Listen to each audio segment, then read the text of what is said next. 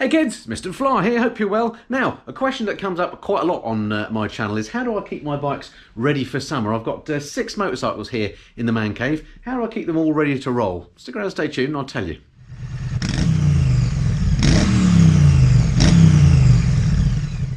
So when I say how do I keep them all ready to roll, what I really mean is how do I keep the batteries all charged? Because I ride all the bikes all year round. I ACF 50 them in the winter, and then I try and ride them as much as I can through the winter to make sure all the fluids get warmed up properly and the bikes never basically get decommissioned for any sort of period of time. But there can be periods of time when the bikes are sat here in the garage for maybe a month and they don't get ridden at all. And in that case, I do have to take some precautions, and that precaution really is primarily around battery charging. So I'll show you what I do. What I've done on the bikes is, as I say, I'm lucky enough to have 6 different bikes. What I've done is fitted the same charging fly lead, which looks like this, to every one of my bikes. And then what I do is I have some Optimate chargers. These are the chargers. Let me show you these down here. So I've got a couple of these. There's one and there's another. Although these are slightly different models, they're both Optimate, as you can see. And what I like about these particular chargers is not only do they charge your battery, but they actually do a little cycling test every now and then, just check what condition your battery's in, and they do sort of a slow and deep charge and recondition the battery as they go.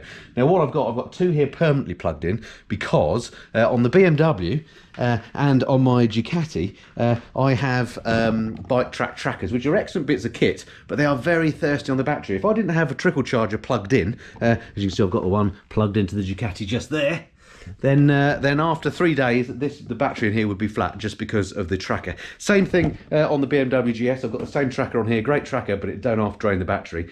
Since I've learned that about those trackers, I don't use those anymore. I now use the Monimoto tracker. You will have seen me talk about those before. I've got Monimotos on all the other bikes.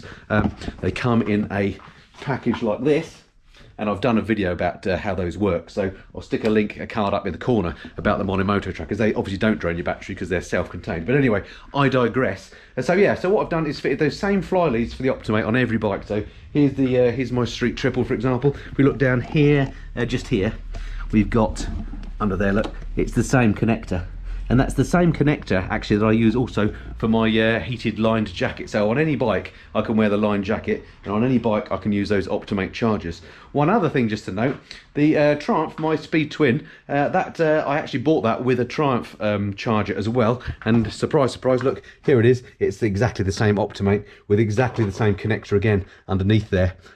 So again, that's compatible with all the bikes. So yeah, so the Optimate chargers are my go-to chargers. They're really good. I'll stick a link below as to where you can get those. I've just found those to be completely reliable. I've had the ones here on the floor now have been charging away there probably for about 2 years, and I've never ever had an issue with them. And these bikes, the Ducati and the Beamer, are always ready to roll. Anyway, that's what I do. Just a quick little video today just to show you how I do that, because a number of people have asked me how I stop the batteries from going flat. Trickle charge all the time on those, and then every now and then if I need to, I'll plug one of the other bikes in using the Triumph Optimate charger, and I'll just top them up as well. That way the bikes are always ready to use. All right, hope that's been of some interest. Look forward to speaking to you again soon. Until then, this has been the Mr. Fly. Cheerio.